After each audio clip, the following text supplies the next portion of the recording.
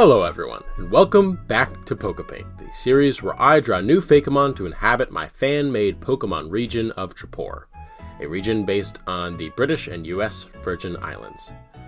To those of you who are watching this on the day that it comes out, Merry Christmas. I wanted to put a little gift of my own under the tree for you this year, and I thought no gift would be better from me to you than another episode of PokePaint. Well, there is something better. For this very special episode, I'm going to draw for you the second of my pseudo-legendary Pokemon. It's been long enough, hasn't it? And we'll tackle the final gym of the region, my Dragon-type gym. But not before we tackle some Dragon-themed redesigns first. I'm starting off with two redesigns today of previous Dragon-type Pokemon that I've done, the first of which is Dracovern, my Bug Dragon-type Dragonfly Pokemon. I personally love the concept of a Dragonfly Dragon Pokemon, and I love the first two forms, Wurmpa and Drake Insect.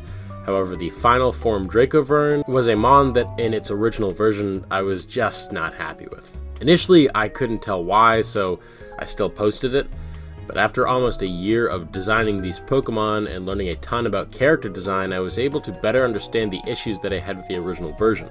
The biggest issue was that the silhouette wasn't obviously Dragonfly enough. At first glance, my original idea was to place the forward wings on the frontmost legs, sort of like a wyvern would be, but I failed to realize that that would completely throw off the silhouette that was supposed to still look like a dragonfly. Not to mention, putting the wings so low, I felt obligated to balance it out with a head placed a little too high on the body, which made the neck too long. And again, very un-dragonfly-like. So there were certain things that I wanted to change to reinforce the more heavy-handed dragonfly look. The other mistake I made was not going a certain way with the color palette. I wasn't confident enough to go all the way with what I originally had in mind, which was this. Many dragonflies are closer to blue in color than green. I wanted to show the evolutionary progression with a darkening of the color palette from yellowish to green to bluish. I also wanted to rework the red accent colors in a more purposeful way to bring more attention to the shapes of its body. Additionally, I added a row of spines, changed the leg placement, and face shape, which allowed for this new design that was absolutely worthwhile to redo. Dracovern, the Dragonfly Pokemon and the evolved form of Drake Insect. Due to this Pokemon's size, its diet is widely diverse, eating both bug Pokemon like Probito and fish Pokemon like Wishiwashi. However, their favorite food is honey. Although they can be difficult to train, they have become very popular in recent years, as they can carry multiple people on their backs at a time. The second redesign isn't really a Dragon-type Pokemon anymore. Let me explain. Cobydra, the evolved form of Duopant, was a Pokemon that I should have loved, but just didn't.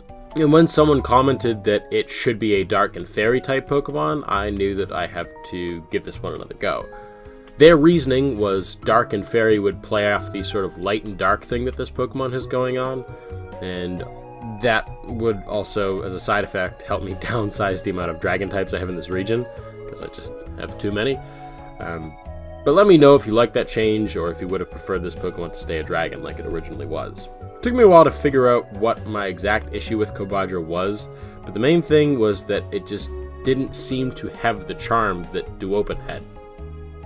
And I felt like that was in the loss of its very snake-like body that I really loved in its previous form. Over the course of a few months, I did a few sketches on paper and didn't really like where those went, so I didn't do it till now. This redesign's been a long time coming. What finally pushed me to go into the direction that I went was I watched this video by Just Cody.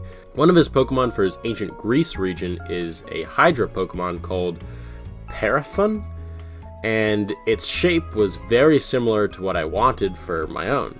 So I did a sketch, and additionally added a few heads to lean further into that classical Hydra idea. After my sketch, I wasn't sure if I liked it, so I messed around with the colors and ended up really loving it. And in the end, through all of my design issues with this mon, I came to a design that I was super happy with. Cobydra, the duo Pokemon and the evolved form of Duopant. In the ancient past, this Pokemon was feared and revered, but it is now known that this Pokemon can be easily tamed by music, and will become entranced by it. It is said that if a Cobydra dies in battle, its offspring will grow an extra head. However, this has never actually been observed.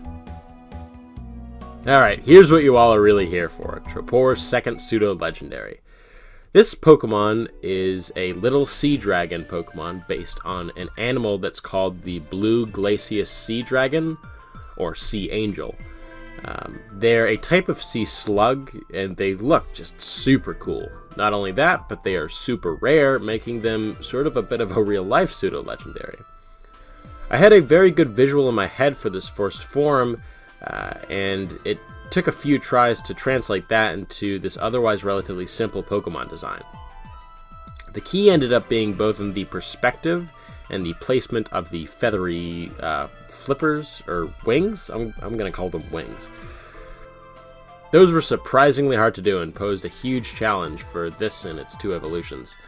Originally, I was going to make it a water dragon type, as it's based on an animal that is called the Sea Dragon, but I have a ton of water types already. One of them is also a dual water dragon, so taking the Glacius part of its name literally, I made it an ice type. Its name, Glacieru, comes from the words glacier and shoiru, which is Japanese for rising dragon.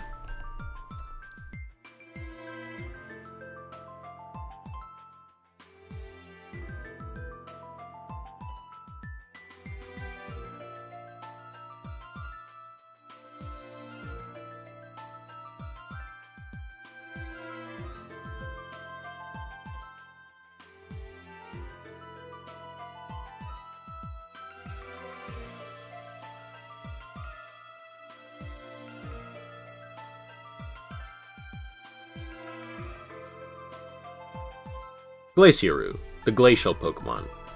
These Pokemon have only ever been found in one cave in the entire world. They are extremely rare.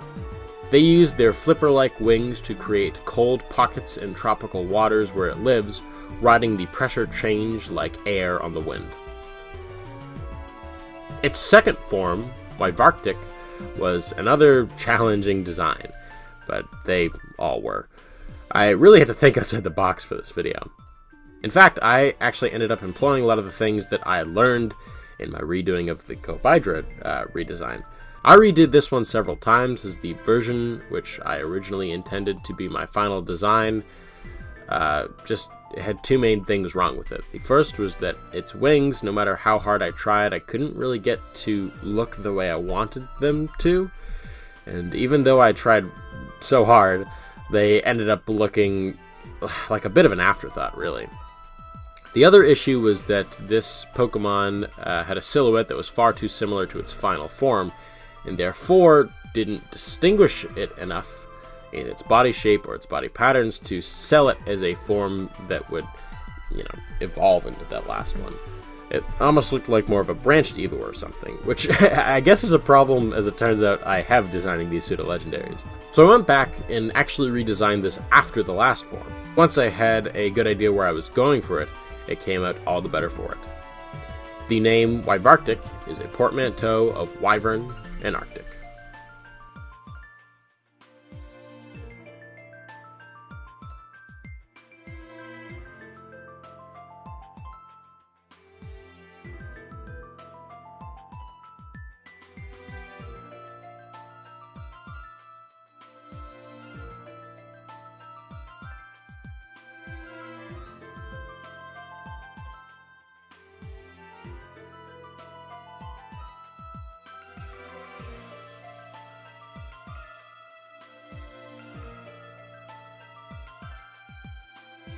Wyvartic, the glacial Pokemon, the evolved form of Glacieru.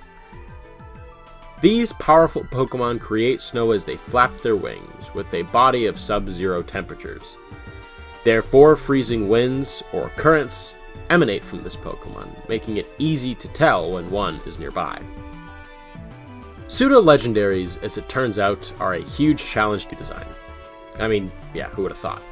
So I also did many versions of this. I wanted to keep the etherealness of the real animal while also falling into the main design tropes that separate regular mons from these pseudo-legendary counterparts. The wings were the biggest challenge. I originally tried to keep them similar in shape to the ones on Glacier that are almost hand-like, as I tried and failed with many previous iterations. In short, it was very difficult to make these wings look appealing, but I used a ton of reference. My first change I tried to make was making them more similar to Lugia's wings, but that really didn't look great at all. So instead of oversimplifying it, I decided to make them more detailed. When I saw this dragon Fakemon that had a similar shape to what I wanted, I used that shape. The main body remained relatively consistent throughout every version of it, as I always had in mind that it would have like 2 more pairs of fins below its main ones, as that reflects how the animals actually look in real life, while at the same time making them look otherworldly and powerful. Its name comes from the words Borealis, referring to the North Poles, and Basilisk, a type of serpent that's often considered to be a type of dragon.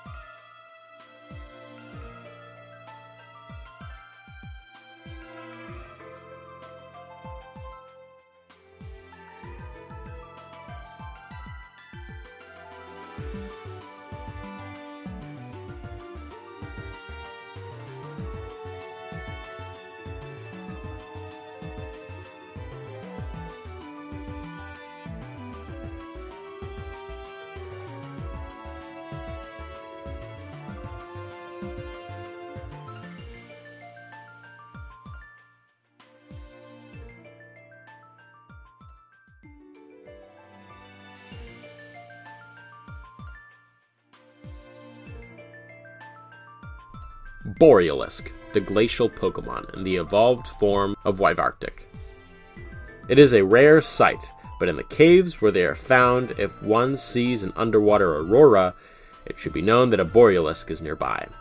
Its wings produce a chemical that keeps them moist on land, but also interacts with the water to create these beautiful waving ribbons of light. Beyond its scientific designation of the glacial Pokemon, people also call this the Angel of the Sea.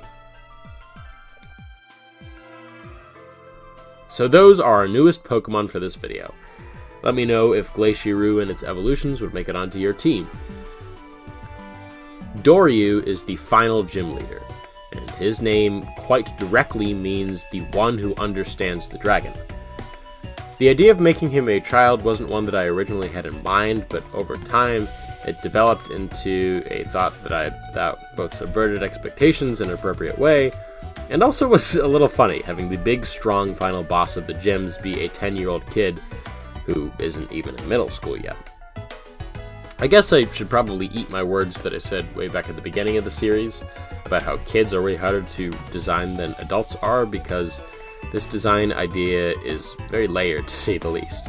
I wanted him to have the youthful excitement of a boy who just loves Pokemon, and play up the almost young athlete-ness of this type of design.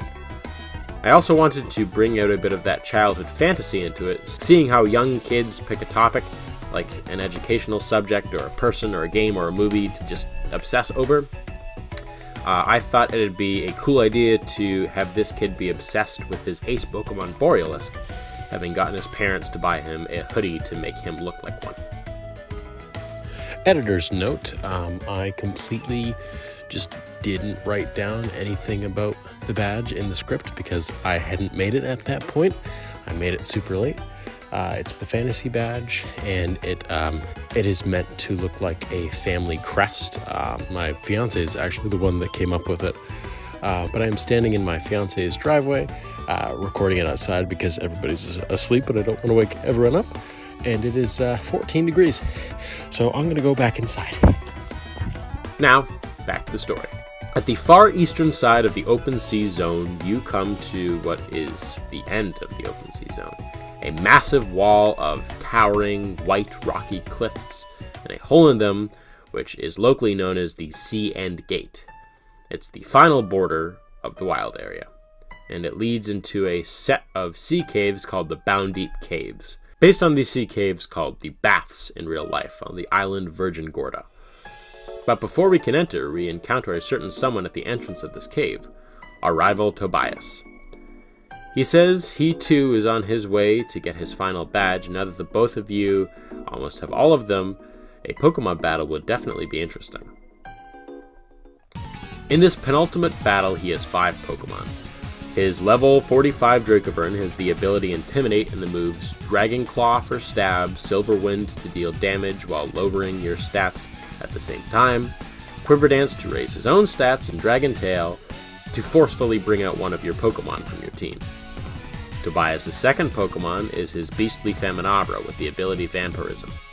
It has the moves Crunch for stab, Shadow Claw for coverage, Mega Drain to heal itself, and paired with its ability boosts its power in the shadows of this cave, and finally Embargo to nullify the use of held items. This third Pokemon, as you may remember, changes depending on what starter you chose, and matches its type.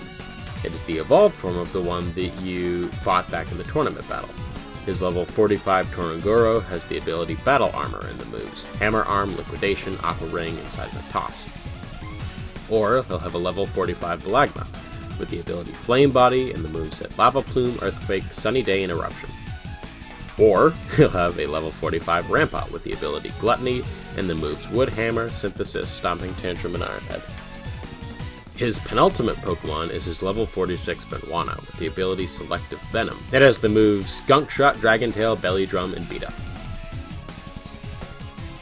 His ace is the final form of the starter that is strong against your own. His level 49 Kafraga with Overgrow has the moves Trop Kick, Synthesis, Bulk Up, and High Jump Kick. Or he'll have a level 49 Lelucent with Blaze and the moves Fire Lash, Flamethrower, Smokescreen, and Spectral Thief. Or he'll have a level 49 Tormarine with Torrent and the moves Hydro Pump, Crunch, Razor Shell, and Protect. At the end of the battle, Tobias states how fun it was and reflects on his journey and how much he's learned since he left home. He definitely has grown as a person and as a trainer, as he finally sees the value in things beyond strength.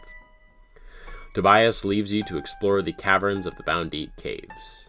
A set of sea caves, most of which are at water level, but some of which are above the water on rocky floors, while others are completely submerged under the water. In fact, the TM Dive, which would be your prize from whatever ended up being the last gym that you faced, is required to get through this cave, effectively sealing the 8th gym leader for last. In this cave can be found the Pokemon Gastrodon, Pincurchin, Kingler, Goribus, Huntail, Sharpedo, Lurking, and of course the ultra-rare Glacier. Coming out into the light, we arrive in Apo City. I named it as such as a shortening of the word apocalypse, which means end of the world, as this is the end of our gym challenge.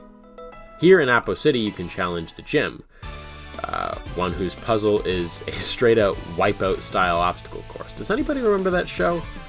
But yeah, remember a 10-year-old designed it, so it was gonna probably be a little more amusing than the other puzzles.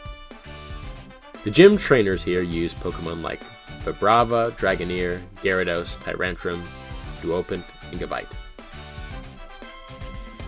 Arriving at the plinth where the final gym leader Doryu stands, he states, "My dad calls me a child prodigy, or something like that.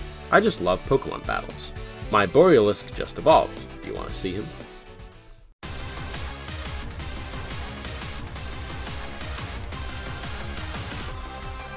Gym leader Doryu has 5 Pokemon. He leads with what he says was his first ever Pokemon, his level 49 Dracovern with the ability Intimidate, and the moves X-Scissor, Fly, Quiver Dance, and Dragon Pulse. His second Pokemon is his level 50 Kingdra with the ability Sniper and the moves Hydro Pump, Smokescreen, Dragon Pulse, and Scald. His third Pokemon is a level 49 Gyarados with the ability Intimidate and the moves Hurricane Crunch, Dragon Rage, and Ice Fang.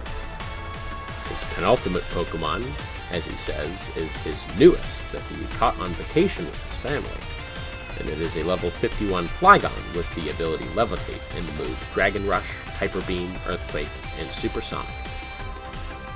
He observes how you got him down to his last Pokemon, which not very many people have been able to do before in the few months that he's been training Pokemon, and that you'll now have to face his favorite Pokemon, his ace, a level 53 Borealis with the ability Ice Body, and the moves Blizzard for an Ice Stab and Draco Meteor for a strong Dragon Stab, Embargo to keep you from healing with your own items, and Roost so he can heal himself while you can't. He may be a kid, but with Embargo and Roost, he really stacked up his moveset. This kid really knows what he's doing. But should you make it through the Embargo and pass his roosting strategy, you will be able to win the Fantasy Badge. So that's it for the gyms of the Trapor region. Don't worry though, we're not super close to being done yet. We still have a good handful of things to do, like create some megas and design our legendaries. Someone mentioned during my last live stream that I should hold a contest, sort of along the lines of how many Poketubers are doing ones for their region, where fans of the region could submit designs and I'd pick out of my favorites to draw in my style and add to the Pokedex. Would any of you be interested in doing something like that? Let me know. I might just have to start a contest sometime in the new year if there's any interest. So, to those of you watching when this comes out, Merry Christmas. I hope you enjoyed this little Christmas gift from me to you. And as always, if you liked this video and want to see more like it, then subscribe and turn on the bell to get notified when I upload next.